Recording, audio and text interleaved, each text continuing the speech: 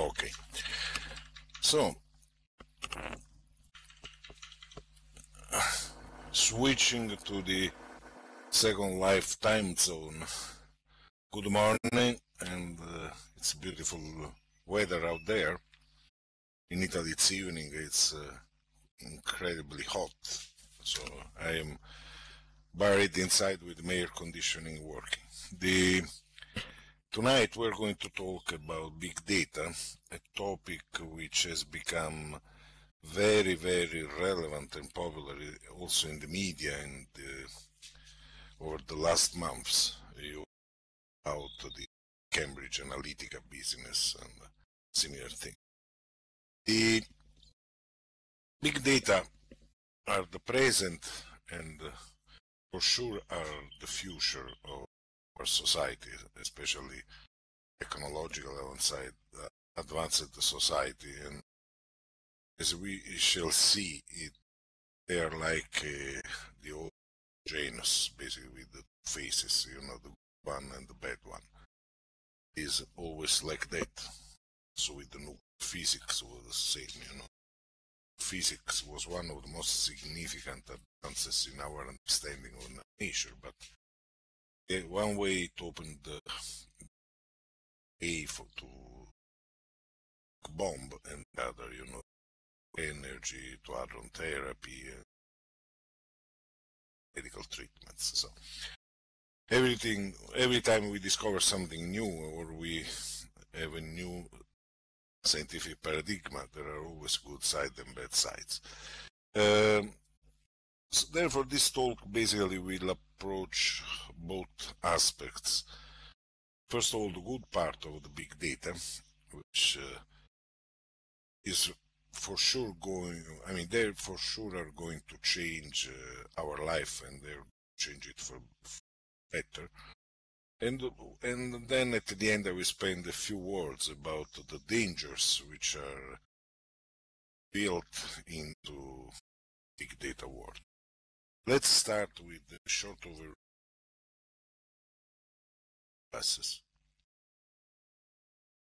Okay. There have been many moments not too many moments actually, in the history of humankind when the human society has undergone through deep revolutions in the way of thinking, in the social structure, and political structure. We have, for instance, the 6th century when mankind, the Greeks discovered rationality with the school. Most of the mystic religion began. But in more recent times, we have had a few revolutions which can be clearly identified. One in the 16th century with the Renaissance, when we had science. Another one in the 18th century when the Industrial Revolution, our way of living is changed once forever. We have the more conceptual revolution in the 19th century, when three great scientists of our age, Darwin, Freud, and Einstein, all three of them in different ways contributed to remove the last leftover of anthropocentrism. They removed men far away from the center of the universe, let's say. I will try to convince that what we are undergoing right now is just the dawn of we can call the revolution of the 20th century. A revolution which is made out of four pieces. One hand, big data. We shall extend in a few minutes what they are. Second, computer networks, the internet. Third, the artificial intelligence. And fourth, the intelligent human-machine interfaces, which are often neglected, but they are a crucial piece of the puzzle. The technological evolution has been incredibly fast. When I was born, I'm 61 now, so quite old. When I was born in 1957, the first satellite was launched, and it seemed a sort of miracle. In 1967, the first personal computer was invented, surprisingly enough, in Italy by Olivetti, which was the so-called Programma 101, which was the first uh, portable PC. Then in 1969, humans arrived on the moon, and then the technological evolution began to speed up. In 1975, we had the first handheld programmable, which was the Hewlett Packard 25. 1977, the founder of invented the iPhone. At the time, they were, as you can see from the picture, they were the size of a shoebox, but a big advancement. In 1978, the first supercomputer A2 accessible to most. And we have the Space Shuttle in the first Macintosh. In 1992, World Wide Web. The picture you see there is the first picture which was put on web by the technicians at the CERN, the European Center for Research. They're advertising a group of musicians made by CERN scientists, the so-called CERNets. It was an alternative to the correct, log song. Then in 1993, the smartphone, things go up. 1997, the first social network, which was 6 degrees. In 1998, Google work.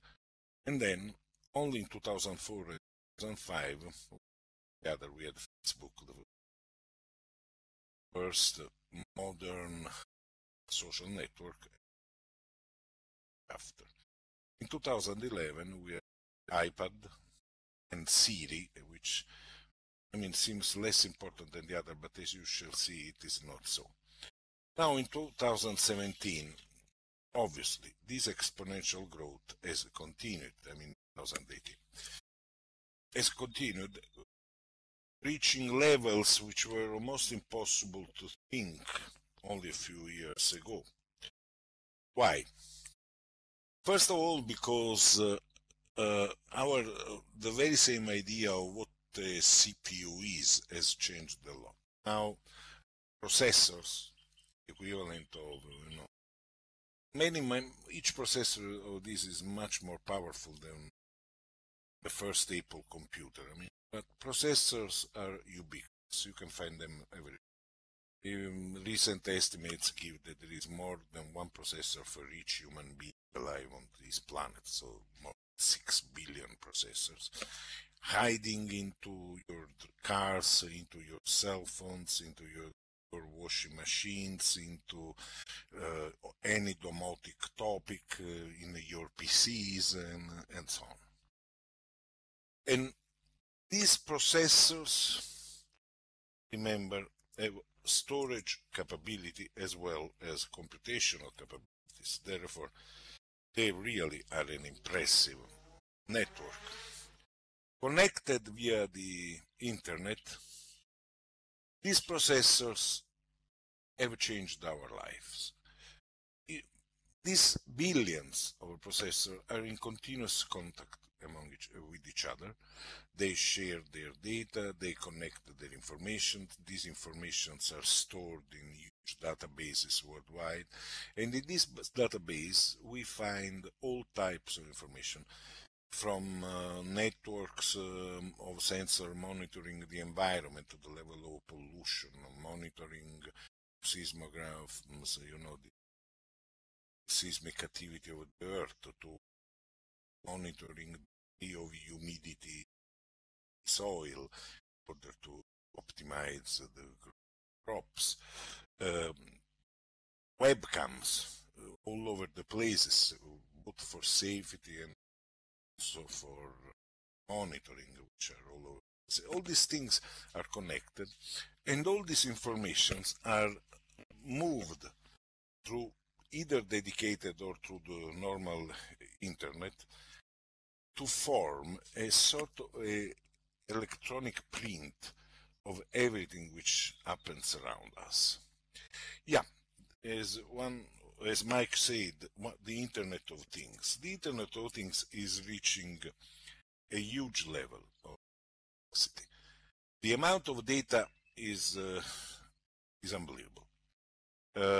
When I began to work, the whole amount of data available on digital devices in the world was of the order of few billions, of the order of a few hundreds of gigabytes, let's say.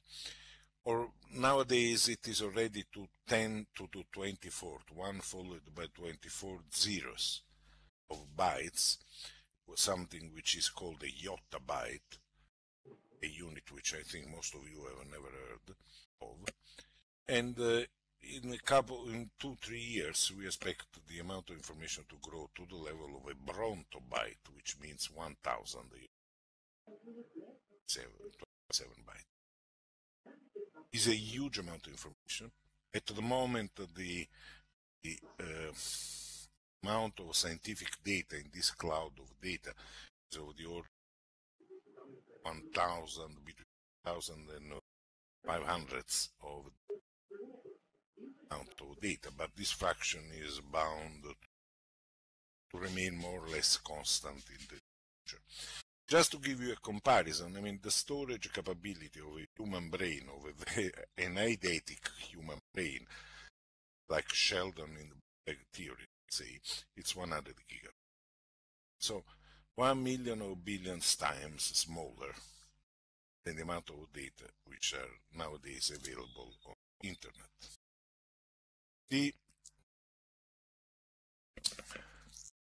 All this data, at least the largest part of them, is connected via the network. And the network is an incredibly complex structure. I mean, there is no way we can even grasp the complexity of the network. Not even Google is capable to produce a real topology of web.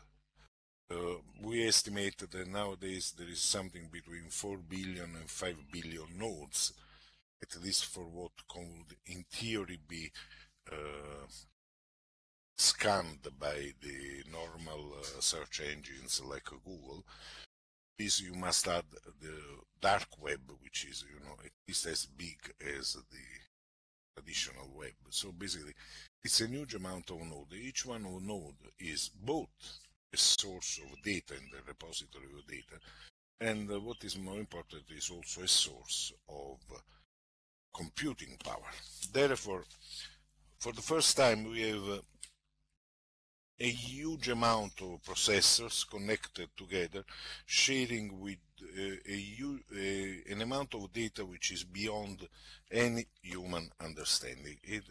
This by itself should give you an idea of the revolution which we are facing right now. The third part of the topic, as we say, is artificial intelligence. Okay. If you go on the web, on books and so on, you find hundreds of definitions of what intelligence is. But summarizing, basically, they end up to the two things which are written there. Intelligence may be seen as the ensemble of abilities which allow men to act with a purpose, to think rationally, to interact with the environment, and to create a new concept. And this is one interpretation, one definition, or the capacity to analyze large amount of data, find patterns, make predictions, and take decisions on the grounds of this pattern. Whatever you define as artificial intelligence, scientists, which are basically operational, have another operational definition of intelligence, which is a so-called Turing test. If you put a human being on one side of a black screen and a computer on the other side of the black screen, and you cannot see which is which, and you ask a question, you cannot tell whether the computer or the human being is, or rather the human being is answering to you, basically achieve the level of artificial intelligence. Therefore, let me show you just a few aspects of modern world. Already machines can beat humans in activities which until few years ago were considered to be, the epitome of human intelligence: chess playing and Jeopardy. The Deep Blue by PM won the world champion of chess, the chess master of chess, in an open confrontation, and Watson won Jeopardy, beating all the best human opposers. So, as it always happens when you are dealing with artificial intelligence, which seems to be the last form of anthropocentrism we have, basically, with the idea that intelligence belongs only to us, people said, well, but that is not intelligence, you can put it under the form of an argument. But then what do you think, about what Google does every day? I'm sorry, I didn't translate this initial sentence because I got it from an Italian book, but basically it's a sentence from the Tonio Krugman, which means lucky are the born people wise, eyes which never go at that point, that faraway point where everything becomes difficult said, which, semantically speaking, is equivalent to not everyone can understand the complexity of life. Well, Google not only can find this sentence in all data repositories, but can also find all the sentences which are semantically equivalent to this sentence. So basically, in other words, the Google algorithms can interpret the meaning and find all the equivalent sentences all over. Google can also find all images, videos on the web which contain, for instance, the image of a chicken or the image of a vulture, and with a good accuracy. Or Google can also is beginning to translate every sentence, every book, basically, in any of the 295 existing languages. So this already tells you that artificial intelligence is here. It's not something which will come in the near future. It is already here. To the point that we have cars which drive from Paris in France to China without any human intervention. We have the automatic landing of planes. Most of us have landed several times under the guidance of an artificial intelligence algorithm, guidance of a pilot. What is more important, in 2015, the NASA landed Curiosity on Mars, and this was done completely controlled by the machines. There was no possibility. Mars is 14 light minutes far away, and the whole landing lasted 7 minutes. So therefore, by the time the landing procedure started, mission reached the Earth 14 minutes after. Therefore, everything which had happened inside of the possibility of, well, therefore, artificial intelligence is already here in specialized ways. Basically, we still don't have something as fuzzy as the human brain, which can do many different tasks with more or less the same level of lack of accuracy. But on the other hand, we have specialized algorithms which can reproduce and even overcome the limitations of human brain. Safety of all this, well, there are different aspects to the problem. I won't go into the detail, but I always am a little, surprised when I listen discussions on the newspaper, on the media, about the privacy of communication, this type of things. Be calm about that. Each single byte of information which moves across the internet, phone calls, SMS, WhatsApp, Skype call, whatever moves on the internet, even normal phone calls which go through optical fibers and this type of things, each single byte which moves on the internet is stored in this listening station in Bluffdale, which was the only place, the first place in the world where they built a storage of 1 yottabyte of data with it, is still largely unknown scientific community. Maybe it will slowly leak out, and in 10 years we shall understand how they are capable to index, organize, and to extract information from one. And all this information is continuously monitored, analyzed, decomposed by artificial intelligence algorithms. Therefore, the four pieces of the revolution are already all in place. Fields of application of big data everywhere. Finance, from the trend of stock market, marketing, in the same, even the way people put items on the shelves of supermarket is decided using big data and using artificial intelligence algorithms, domotics, environment, meteorology, telemedicine, genomics, bioinformatics, astroinformatics, and so on, humanities, digital libraries, water supply management, whatever you can is in the field of action of big data and is being affected. Not by, it is therefore not a surprise that the most sought after segment of the market is the so-called data scientist.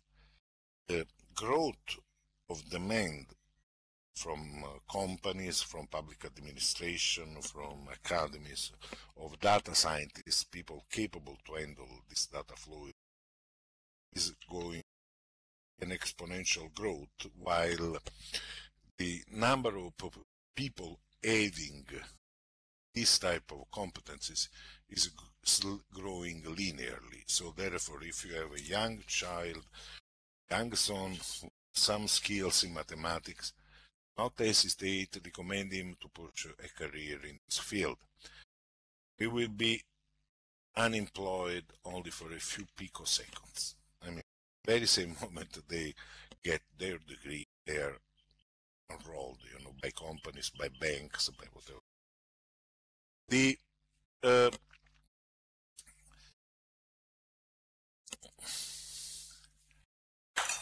let me now move to the first part of this Janus-like nature of the big data. The scientific community was well aware of this already in the early 2000s. Microsoft sponsored let's say, book, but actually it was much more than that. Sponsored a whole line of research, which ended up in this book, The Fourth Paradigm, which you can find on Amazon, where basically Jim Gray, Alex Saleh, and other great data scientists realized that the way we do science nowadays is changed. To the two original paradigms of science, which was experimental science and theory, so basically theory intended as analytic description of the world, models, driving physical law, were surpassed, and that other two paradigms needed to be added, which had different methodologies. The third one was simulations. These were made possible by the supercomputers, and these were already present in the 60s, because they appeared like the only way to deal with complex phenomena, from cosmological simulation to atmospheric simulation, complex materials. And nowadays, 10 years ago was now, but now I would say it's well established, there was a fourth paradigm, which was data-intensive science. This data-intensive science, basically, it's a sort of synonym of artificial intelligence, statistical learning, machine learning, data mining, the way you want to call it.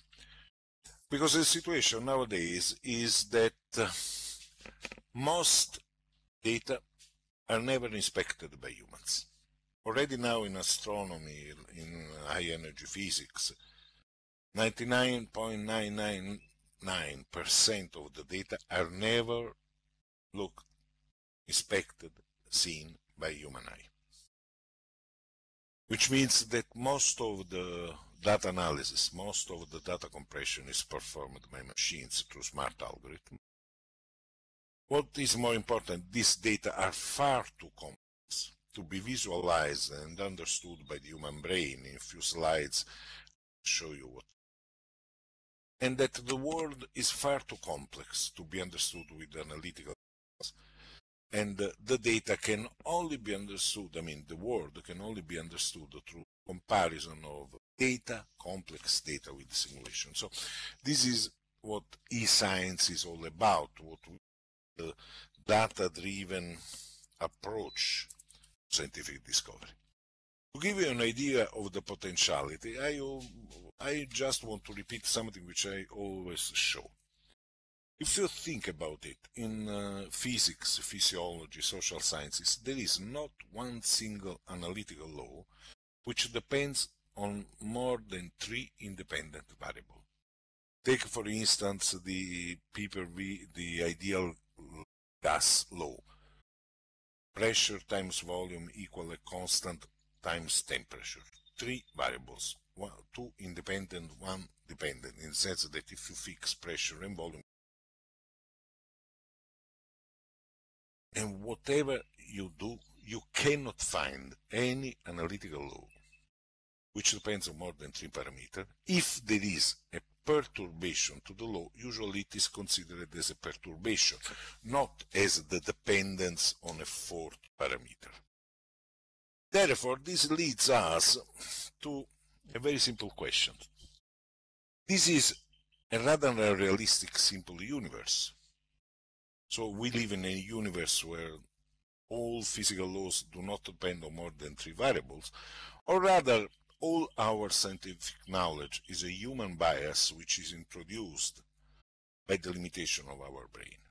We are three-dimensional bodies who have lived and evolved in a three-dimensional world. Our learning processes, our visualization capability, our understanding capabilities suffer from this limitation. We can see patterns only in a dimensional space. We cannot see patterns in four dimensions. We cannot see patterns in a higher number of them. Remember that when I speak about dimension, I'm not speaking only about the three spatial dimensions. Many people will say, but we live in a four-dimensional universe. Yes, but we don't see it as a four-dimensional universe, space plus time. We can understand it mathematically as a four-dimensional universe, but we cannot experience the four dimension altogether, not in an integral way. So, definitely, our rather simplified perception of the world, and also our rather simplified description of the world, is dictated by our evolutionary limits. Machines, big data, artificial intelligence, for the first time are offering us the possibility to overcome this limitation. In the astrophysical case, let me skip this slide, let me show what it means basically. Now we have incredible machines. For instance, here you have one of the first survey telescopes in the world, a beautiful telescope which is going to be surpassed in a few years by the largest synoptic survey telescope. But this VLT telescope in Paranal, by the way, this is the telescope which we are using to collect the data which are analyzed by that sundial collaboration which you have seen in the first slide, which I tell you about. Basically, this telescope provides you 100 gigabytes per night, far too much to be inspected by you. These things are analyzed through automatic procedure. The final outcome, this automatic procedure, is something like this. This is a globular cluster, just to give you an idea of the amount of information. This is a small part of the field covered by VST with a single exposure. the dynamical range of a normal picture cannot reproduce the complexity. So I'm zooming in. You go to the yellow box and you see that in that small region there is a huge amount of stars. Then if you go to the red box and you see below an enlargement, you see again that there is a huge amount of information. So basically, each one of these objects is either a star or a galaxy. These ones are analyzed to automatic precision in a small part of the sky. Let's say the sides of full moon. Idea in a moderate depth exposure, so not very deep exposure, you can have up to 60,000 objects. Each one of these objects is identified, its properties are measured, then these things are transformed in a string of numbers. Go into the details because for each object you may wavelength in which you are observing, the luminosity, the shape, the position, all this turns out transforms the object which you are observing in a string of numbers.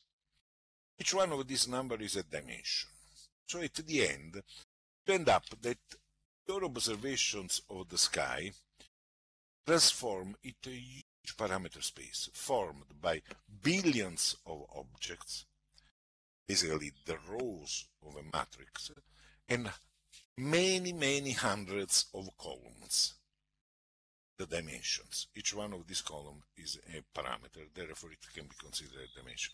So you easily end up in parameter space which have hundreds of dimensions and billions of objects.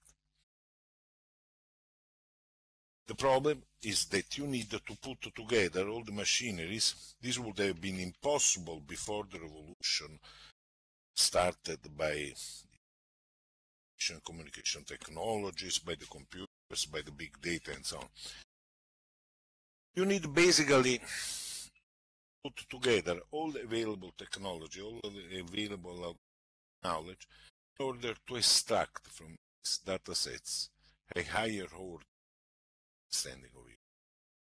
And it's a complex task. This is a statement from American National Science Foundation of this millennium, let's say, of this 2002.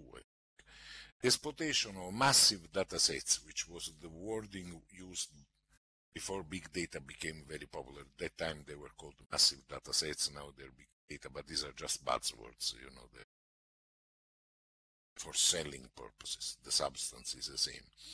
Requires a much deeper understanding of computing infrastructure and of ICT technology, information and communication technologies, than what is currently done. And the requests which were put besides this this advancement in our exploitation of big data was that the society wants to better understand the world, to exploit the technological developments deriving from it, and also the society feels the urge to teach people how to put together the pieces of the puzzle and how to use for their own purposes these technologies. From this, you have had the proliferation of projects which are nowadays called crowdsourcing citizen science. You can like them, you can dislike them, but basically it has somehow transformed also the way not only science is made, but also the way science is communicated to the world. So, and we can already know that, there are many discoveries which have been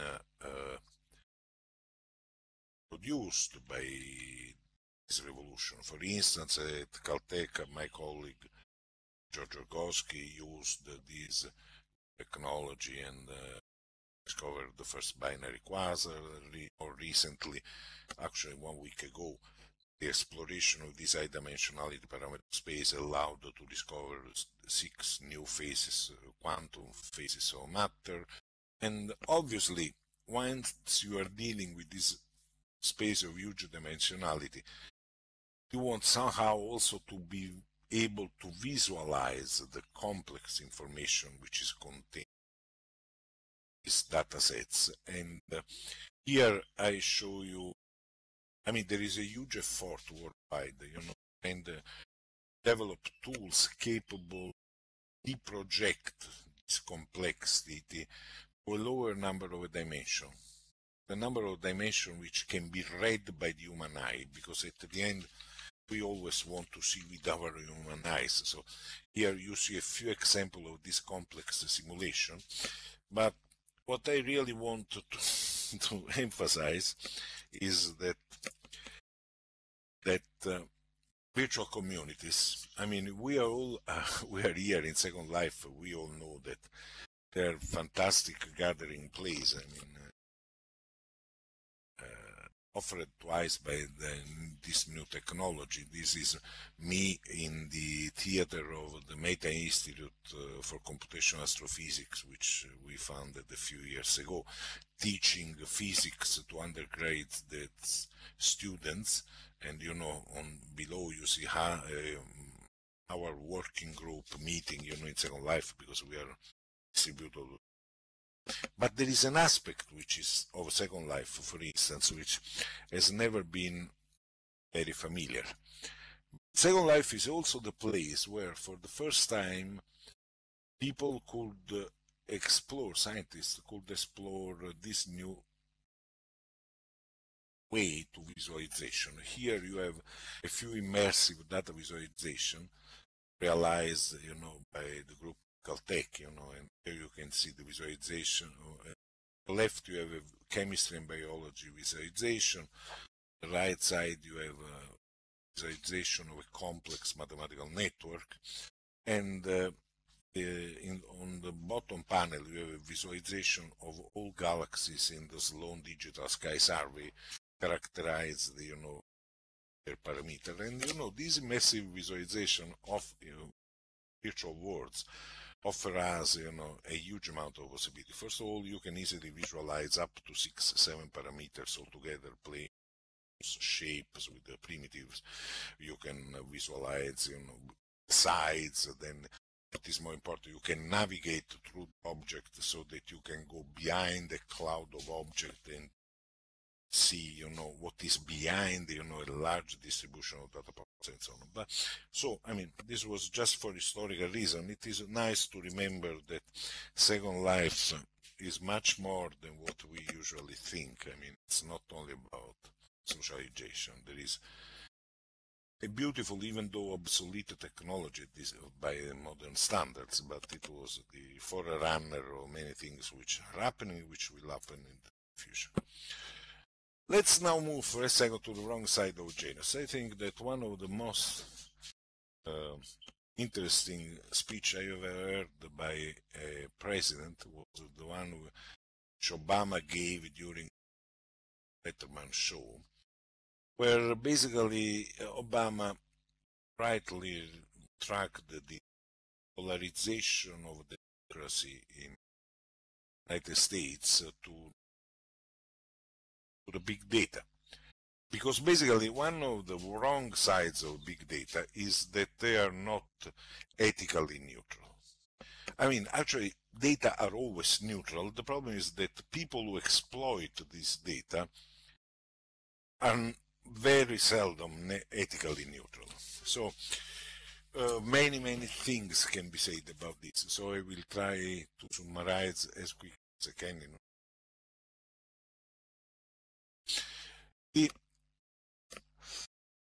Every time you enter the internet, every time you buy something on the internet, every time you somehow interact with the search engine, what you do is stored, kept for the analysis, and then you contribute at building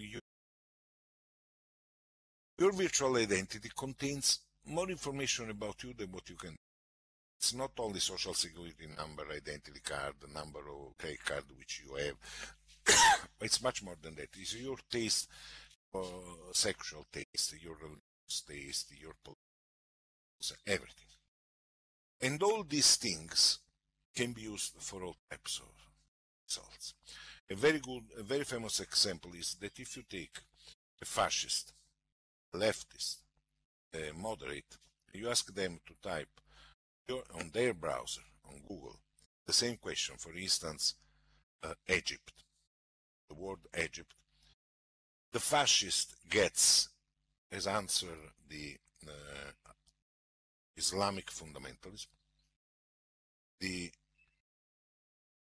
left guy gets Arabic Spring, I mean Primavera Araba, the Arabic Spring, the revolution in the Islamic country, and the moderate gets trip or cruise along the Nile.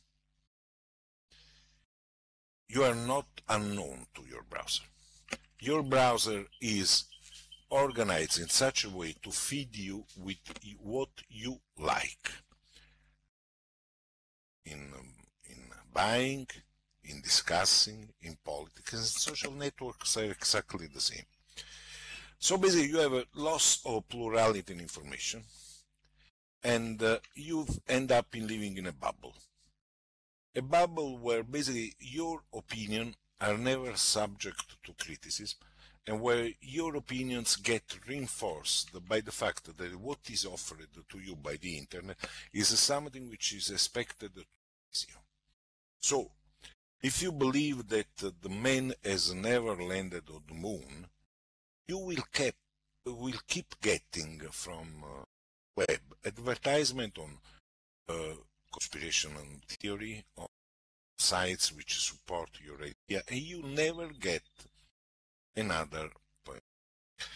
This basically is at the beginning of the radicalization of politics, to the lack of a political debate, to the proliferation of something which has become very popular the last few years in the United States, which is the so-called fake news. And therefore, basically, if you are not freaking out about net neutrality, you are not paying attention to what's happening around. This is not only in the United States. Something similar we had it in Italy, where basically, and also all over Europe, where a new set of political parties, right-winged and demagogue, run by demagogues, were winning by proper exploiting network. You have the case of Cambridge Analytica, who supported Trump and made Trump win the election in the United States.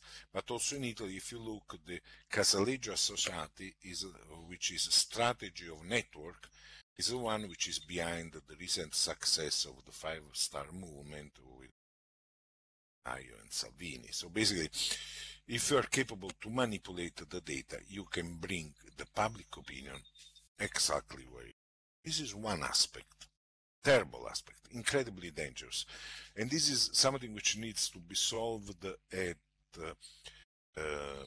a government level, international and local, because, I mean, it's really the first time we can really see democracy endangered.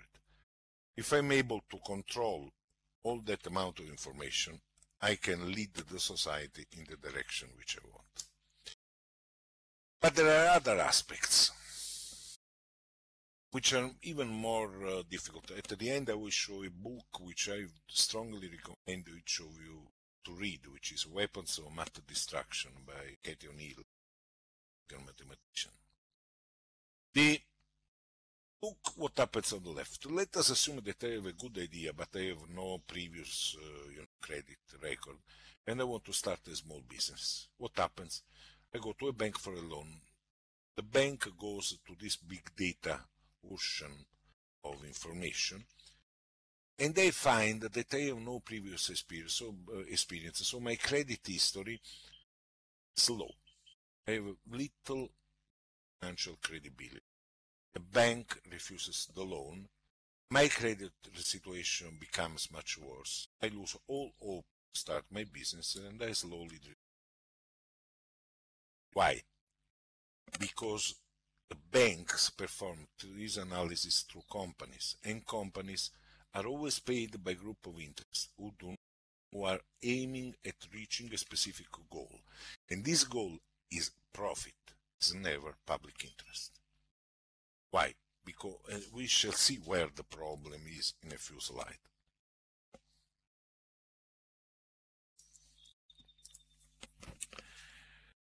Look what's happening in Europe, but also in the United States is not much different. Research. You are a young researcher. You are very good at what you are doing, but you, for instance, work in a specialized field. The H factor, which is a way to measure the effectiveness of publication, is by definition low because you work in a field where there are few scientists, so you have few people who are citing your work. For instance, the most famous mathematician of last century, Gödel, has an H factor of 7. Incredibly low. He published only 7 papers, so his H factor cannot be higher than that. In nowadays world, Gödel will not get even a researcher position, not to mention a professor. For instance, in different fields, in astrophysics, the average H factor is 29. In astroinformatics, the H factor is 15. So I apply for a position of professor of astroinformatics. These evaluation criteria are run on common big database in a very way. I'm turned down because I do not reach the average for astrophysics, even though in my field of astroinformatics I'm very, very good. And basically, instead of having an astroinformatician, I must hire someone who is a theoretical physicist or something like that. Nothing to do I really needed. Again, this happens because governments delegate action to groups of interest who are far too limited, far little interested in grasping the complexity of the problem and finding the proper solution. Almost done. To the last but one slide. Let us assume that I have a good income and I want to buy a house. I find a beautiful house which I would like to buy. Then I go again to ask for a loan to a bank, but someone has classified the districts as a function of various indicators: crime rate, average income, state of maintenance. The bank refuses to give loans to buy houses in those districts. What happens is that that district is penalized, loses inhabitants, loses opportunities, and slowly goes downhill. The transforming goes down. It's a science fiction scenario. No, it's exactly what Baltimore, what's happening in Chicago right now. So this is basically a short overview, which I really recommend you to buy this book, These Weapons of Matter Destruction. So basically, there is no, to paraphrase Matrix, there is no blue or red pill which can save us. I mean, the only way to get out of this and to get the good part of good data and to defend ourselves against the bad part of data are knowledge, and the rarest thing of all, which in my opinion is natural intelligence. Thanks to social, thanks to this proliferation of hubs and this type of things, we are losing our natural intelligence. We really should go back to direct confrontation, to debate, to discussion, but with people who think differently from us, not with people who think the same we do. Thank you very much for your attention. I hope that you enjoyed it. I am here to answer all your questions.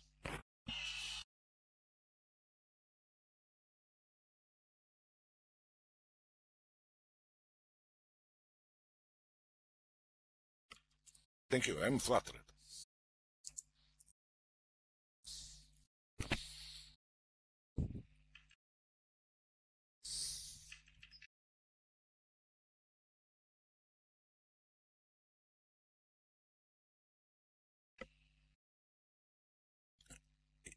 Thank you very much. Is there any questions which I can answer?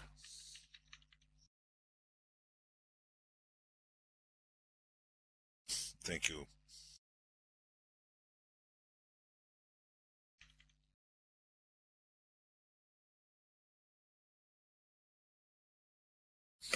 Well, Gigi, in reality, with some tricks, now we, let's say, in a straight way, even in Second Life, you can visualize up to 11 independent parameter, and this was a very nice experiment made.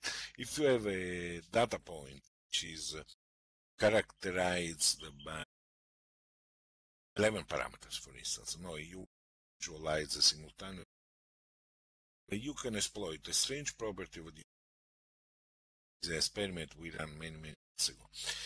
The property is the following. I mean, basically, if you read it, if you look picture of a crowd, hundreds of people, you can almost instantaneously recognize if in that crowd there is something you know, someone you know, because evolution has trained your brain to perform a special type of compression. This takes place at the retinic level, which transforms each phase in a small vector of numbers, 11, 12, 14 features. Basically, the features based on symmetry, distance of the eye, on the ratio between the distance of the eye, distance of the nose, and so on, the color, skin, this type of things. And for instance, this is also the same algorithm which is used by John. So what you can do, basically, you can transform each point in a phase, changing, attributing to one parameter the color of the skin, another parameter shape of eyebrows, another parameter the roundness of the face, and this type of things. Therefore, if you do like that with all parameters, you realize that you can almost instantaneously spot in this huge distribution of data points points which are the same. So basically you can do an operation which from a mathematical point is called clustering. So there are many ways to visualize more parameters. The problem is not only to visualize them, but before that, the problem is to find patterns in more information. That is much more complex, and this is the kingdom of field of data mining, machine learning, statistics, which is called statistical learning.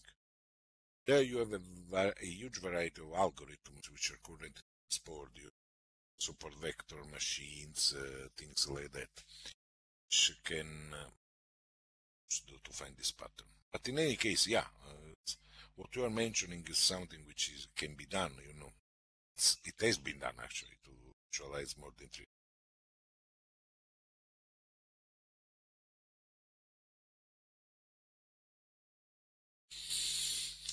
Oh, I think so. Yeah. Yeah, I think that the next wars will be mainly in cyberspace. I mean, it depends. I mean, the war which really matters will be in cyberspace because they will be. I mean, let me put things like this. I mean, as long as 50% of the, I don't know what is the number, but basically that is the size of the money of the world goes into buying weapons, there will be always wars. Because these companies, if there is not a war, they start it. I mean, look what's happening in the Middle East and so on. I mean, all these wars will, like ISIS, this type of thing, will not exist, this war, if companies and states were not selling them. So you will always have not type of wars, because this is what people need, for selling weapons. But the real wars, those which can really affect everyday life, will fought in the cyberspace, I'm quite sure.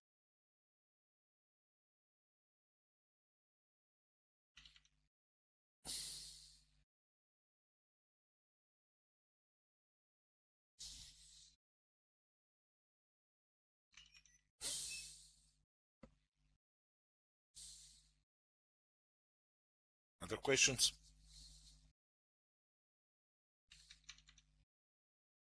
Thank you very much, Taglin.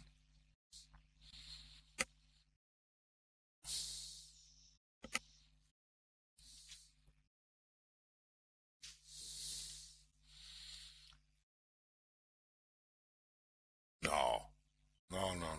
I mean, this is an old story. I mean, It's called solipsism. I mean, you know, Matrix has just envisioned on the screen something which has been discussing by philosophers for the last 2000 years. I mean, it's what does it mean to live in a simulation? Everything which happens to us is an electric signal which is induced into our brain. So, you know, yeah, in that sense, we all live in a simulation.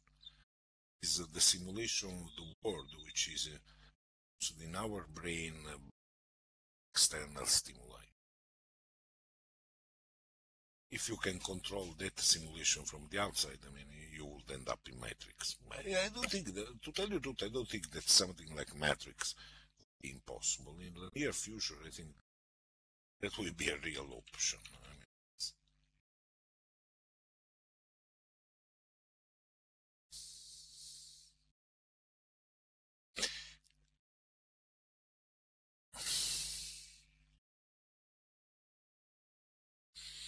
I mean, that is more complex, the holographic projection of the 3D surface. Yeah, there are actually things are not really like that, but the holographic universe, it's a sort of projection of an higher dimensionality space, yes. But that is a different story. It's not connected to what we are mentioning here. Oh yeah, it is an interesting topic, I agree with you.